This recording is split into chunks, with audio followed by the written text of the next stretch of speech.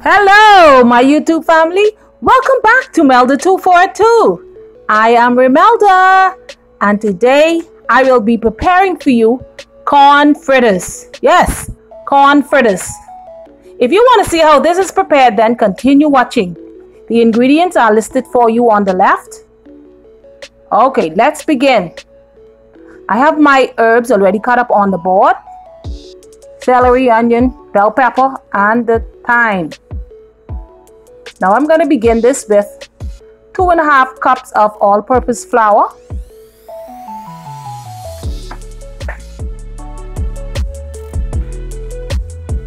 If you can't find the conch or you don't eat conch, just make corn fritters. Corn fritters taste like the real thing. All right, that's a 1/2 cup. That's it. 2.5 cups. Now I'm going to begin this by seasoning the flour. Garlic salt, 1.5 tablespoons. Now with that, I don't think you're going to need any more salt. That's why you seasoned it first. Mix well. All of that mixed up in the flour. Garlic salt. All right, just like that. Next is the red pepper flakes. Now you can always substitute this with black pepper or any other pepper of your liking. That's the pepper.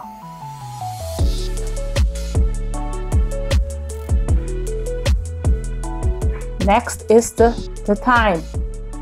Okay, now I'm just going to pull the leaves off. No stem this time, just the leaves. Okay. This is similar to the conch fritter. Only thing different is the conch. And this time I'm using corn instead of the conch.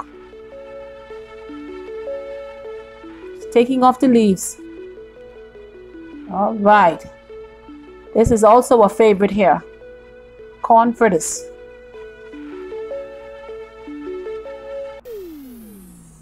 Now with your fritters, you can add any meat if you wish. Whatever you want. Lobster, shrimp, beef, pork, whatever.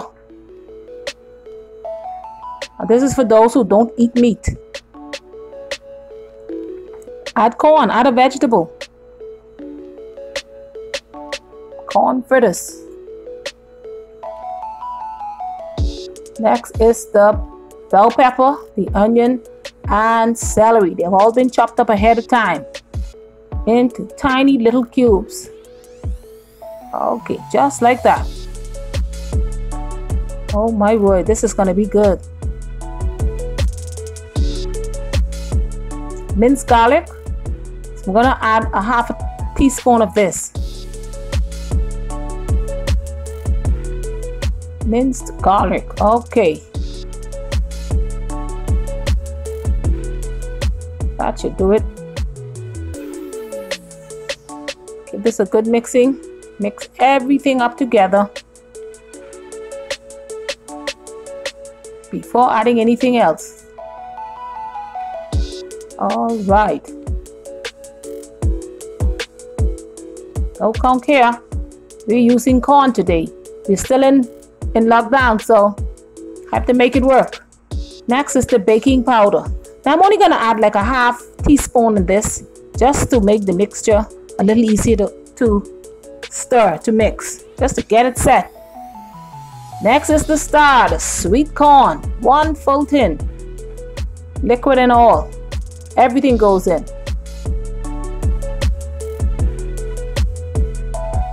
I can just get this open. Remember to wipe the top or wash it off before opening it now. I could just get this open. Oh my word.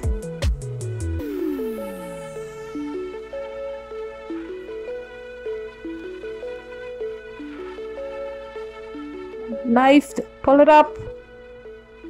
All right. Last mixing, and then you empty the tin inside. All right. That should do the trick. Mix that up together. All right. This is corn fritters. Try some. You will love these. You will love them. Tastes the same to me.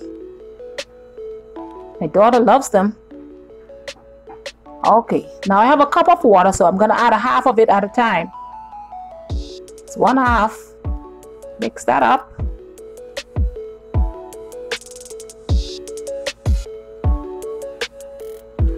Still stiff.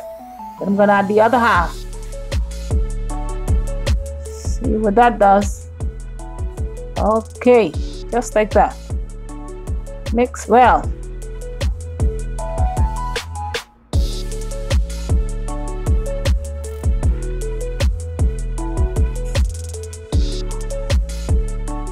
I'm still bringing the restaurant home. These can be served as an appetizer or just for a simple snack. Work it. Corn fritters.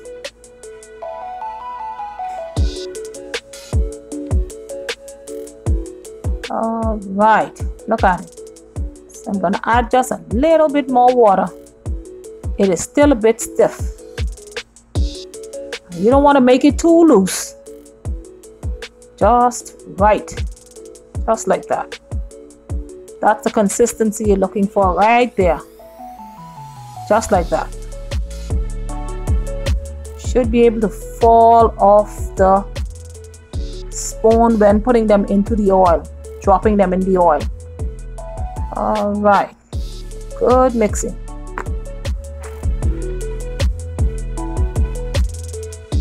This is it. Now the stove is on medium and I'm adding 2.5 cups of oil to this pot. Okay, nice oil, corn oil.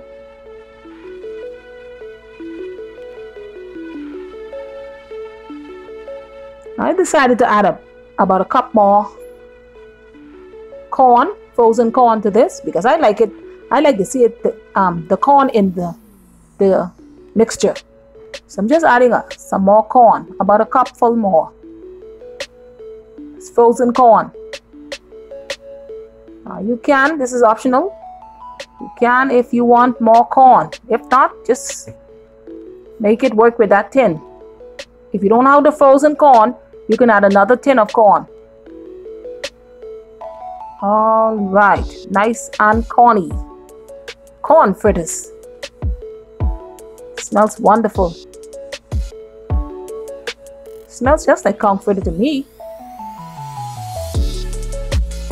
Only thing is missing is the conch. Okay, don't like meat, make corn fritters. Oh yeah, that's it. This is Bahamian cooking. Try some today.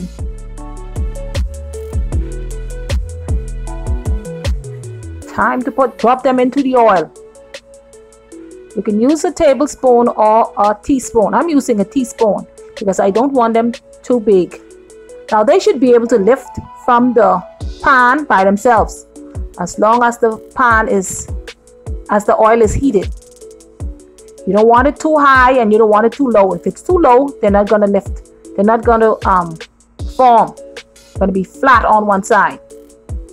So you need enough oil and you need it at the right temperature. All right, that's it. They are rolling.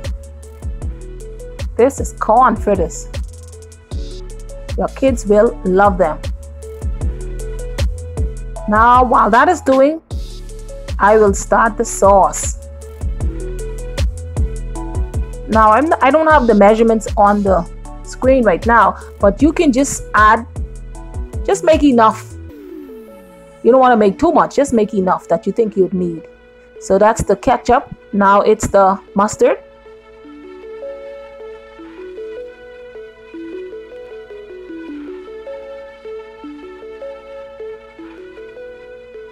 Just make enough that you're going to use right then. Hot sauce.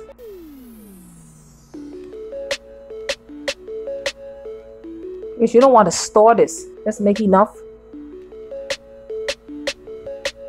just to be used the same day. The mayo. Okay, I'm giving these a check.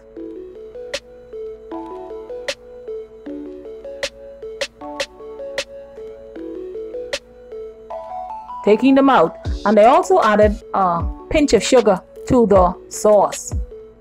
So it's up to you. I will list all of the ingredients for the conch fritters as well as the sauce in the description box below. So I am looking out for you. It's going to be there. Just follow. Okay, there you have it. Bahamian corn fritters with dipping sauce. That's the test. Look at it. Oh my word. Look at the corn. That's corn fritters. Let me see something. That's a signal of satisfaction. All right. If you have watched this video all the way to the end, give me a thumbs up if you have enjoyed it. Thank you for watching. God bless you, and I will see you in the next one.